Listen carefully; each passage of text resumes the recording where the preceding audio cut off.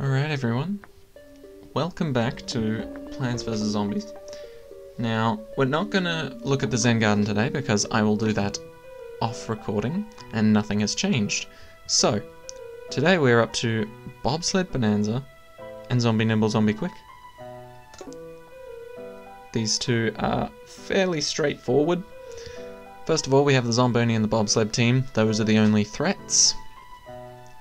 And so Jalapeno Boy will be a very good... Actually, let's check out the shop. Never mind, we're poor. So we'll probably need lily pads. We'll go for you. Tangle kelp, not really necessary if we use cattails. So we'll go for these, and...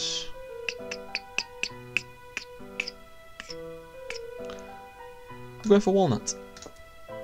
I'm feeling this strat. So, this is how the level starts. We have these long sheets of ice that have spawned in as soon as we have, because it's part of the minigame. I don't know. That's about all I got. But, yes. So we have these long sheets of ice, and essentially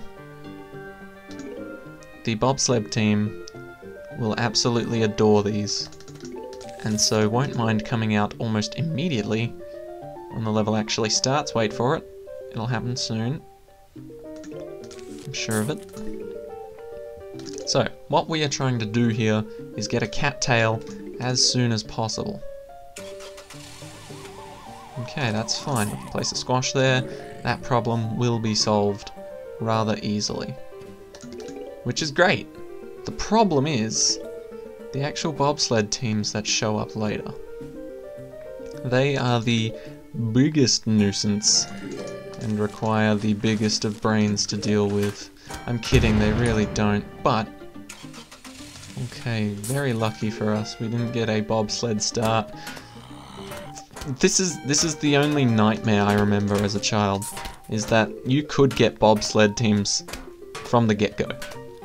It doesn't always start off with these classic zombonis just cruising their way down and then easily falling to the trap of a squash or a potato mine. No, you could get a bobsled team immediately and be screwed. Alright, so here's our first team. Perfectly fine, because we just do this. Now, the important thing about jalapenos is that they annihilate the row completely, and these zombonis have to replace it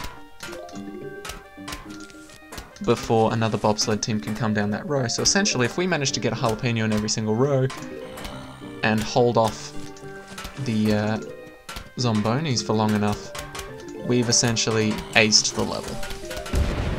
And that seems to be something we can handle rather well, because they are treating us very nicely by sending us hardly any bobsleds, even though that's kind of the idea. Alright, but this level is rather easy. Admittedly, if you get a bobsled off the very start, my heart goes out to you. That's very difficult to handle. But, yeah, overall, level's not too bad. We've got it on lock, basically, now.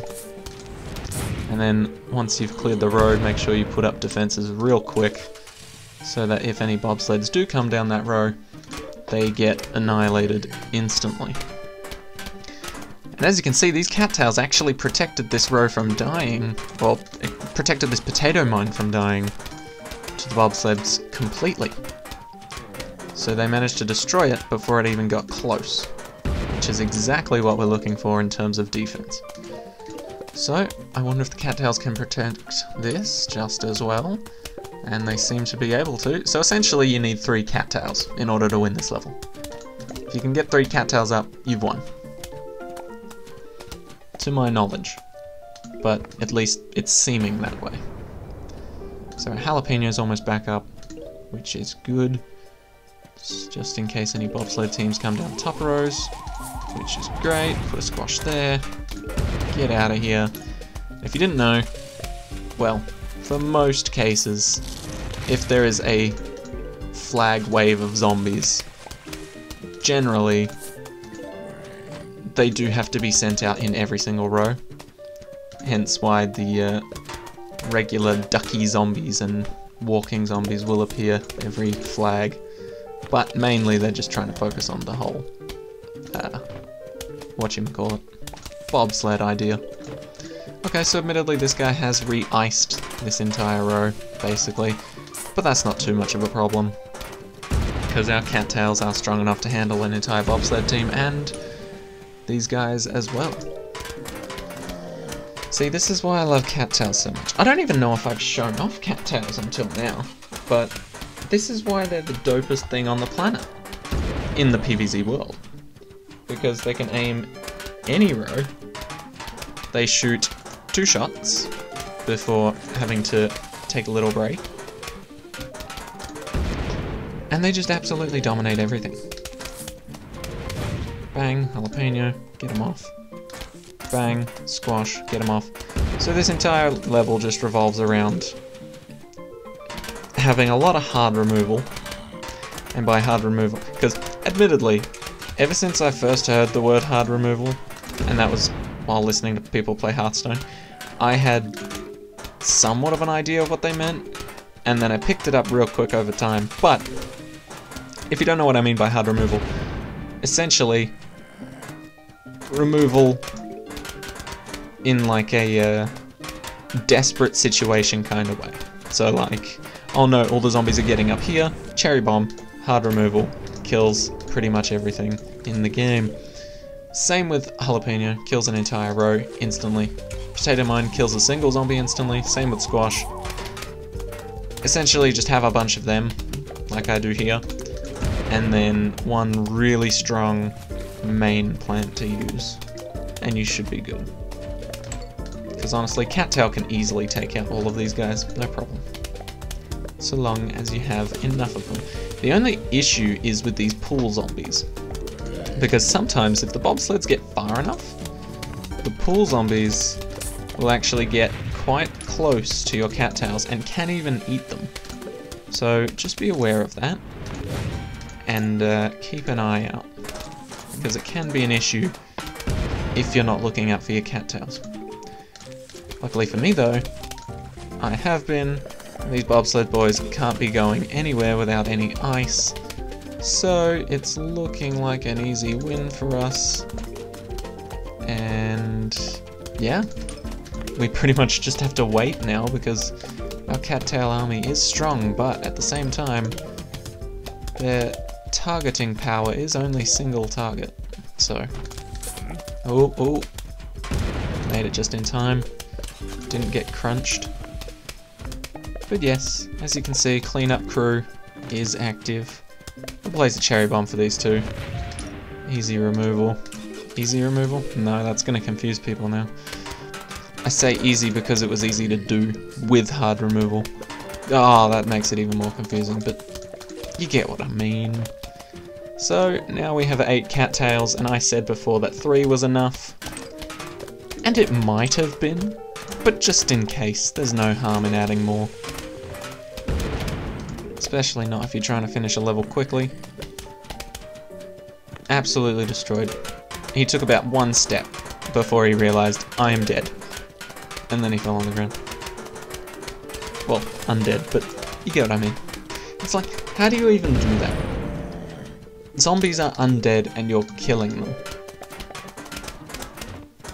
What does undead mean? Does that just mean... That just means like, yeah, like undo.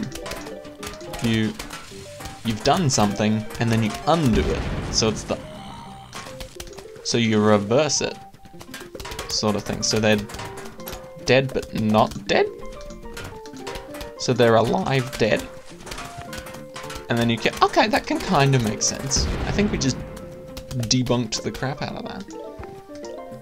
Using English. Man, I haven't used English... Well, I haven't been taught the subject of English in so long. It's been, what, 2 years now? Damn, I kind of miss it.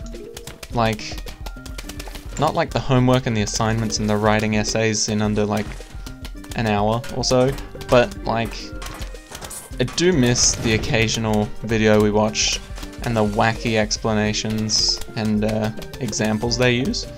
Because English is a completely dumb language. Like, it's very popular, and it's used widely around the world. I'm pretty sure it's the #1 language around the world. Question mark. Don't quote me on that, but still.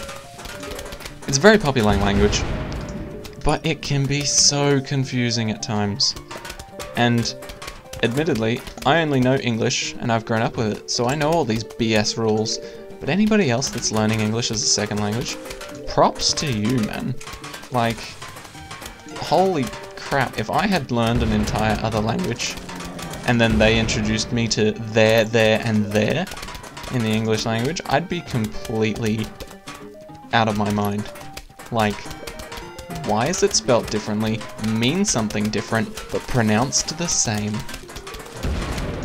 It is horrendous to think about trying to learn English now. Like, I don't know if you guys know this, but when you're a child and when you're a baby, your sponge your brain is basically a sponge. Any information it can acquire and learn, it'll just soak up and love and hold on to and respect and remember during tests, exams, and all that good stuff. Which is very nice. Which is what we want them to do, right? But as you get older, your brain tends to be more on the slow side. This is why we have cherry bombs. And it can start to fail you a bit, you know? When you're trying to learn a second language and you've passed puberty, it can be a lot more difficult to remember things. And so you kind of just want to give up, and then you realize, wait, I learned a language from like when I was a child. This can't be that difficult. And then you find out that it's actually a really difficult, it's not a feat that's impossible, but you can in fact learn another language. Many people have done so. But still, very, very different if you've learnt 2 languages as a child versus if you've learnt 1 language as a child and you're trying to learn a second one now. No, I thought I could save it with that cherry bomb.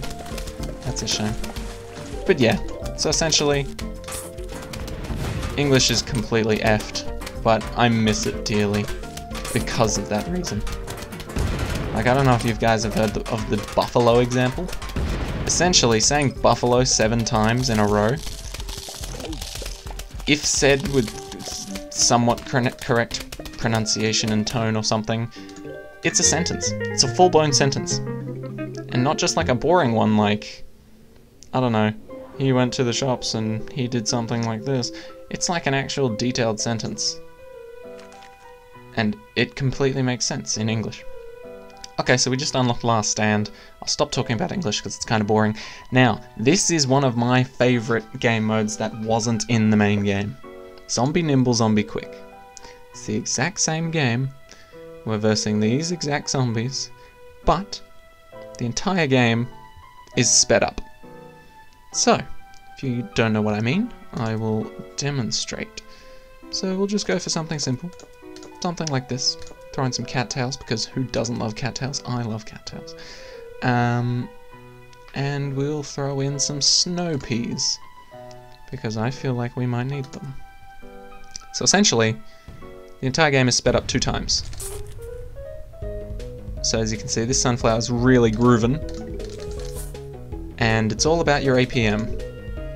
How many actions you can do per minute. And that also means potato mines grow faster, sun gets produced faster, sun drops on the sky faster, and overall you generally just have to be really quick with what you do. Which can be dreadful for some people, but I quite love it. Because it actually makes the game relatively interesting, because most of the time the game is at a rather slow pace.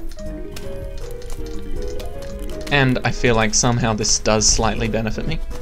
Like, I know technically the zombies are sped up too, but I feel like I'm getting something from this as well. Oh, oh, oh, I'm slowing down, I'm misclicking. We all good. Alright, so, once we get the snow peas up in pretty much every row, we will be dandy. Guy blows up. But yes, this is this is the complete opposite of the Bobsled Bonanza minigame, because this is sped the hell up.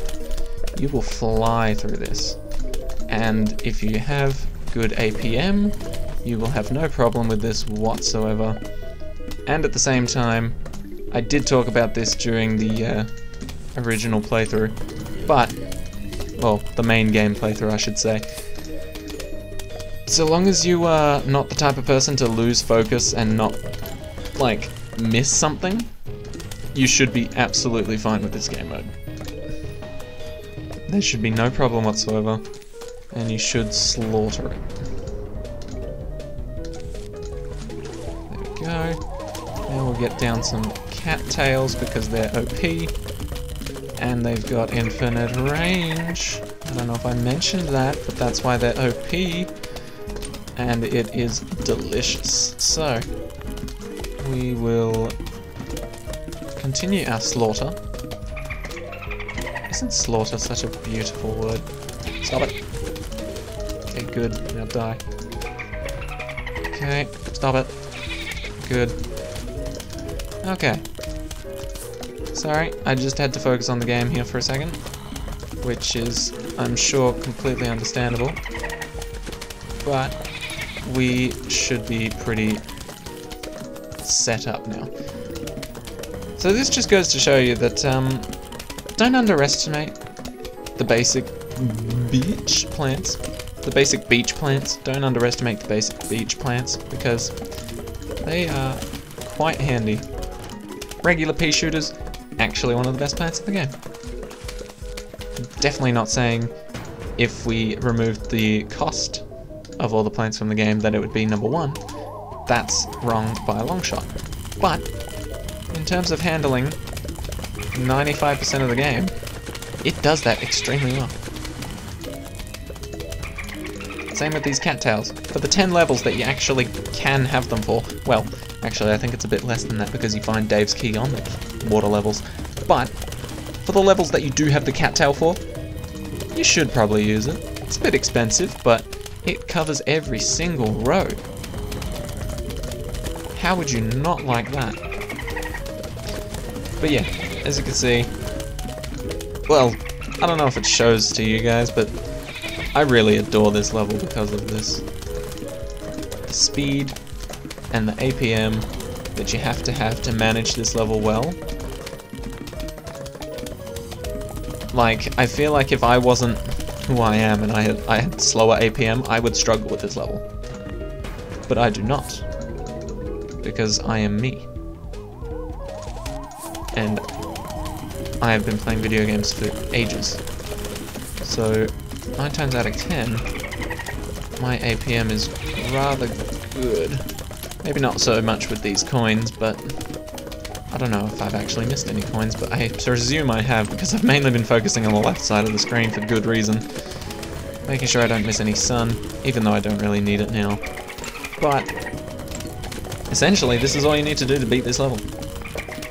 Set up a good amount of pea shooters, set up a good amount of snow peas, set up some cattails for the late game, and you will be right. Oh no, oh no, oh no, oh no, oh no, oh no, oh no. There we go. APM caught up. It's just a bit slow. It's not even that my APM's slow, it's just that I can't feel like where my mouse is gonna be, if that makes sense. Like, I don't know if it's because I haven't found the correct sensitivity for me or something, but basically I can't really tell where my mouse is going to end up with the movements that I do on my mouse pad. Alright, that was officially one of my favourite minigames. And we've unlocked Zombotany 2. which we struggled with Zombotany 1, but Zombotany 2, I feel like it might be slightly easier. But that's for another episode. And not even the next one, because next one we have Whack-A-Zombie and Last Stand, which will be two very interesting, well, one very interesting game mode. This one we've played before, except it's a little bit harder this time around, as is with all these other games we've played before. Walnut Bowling,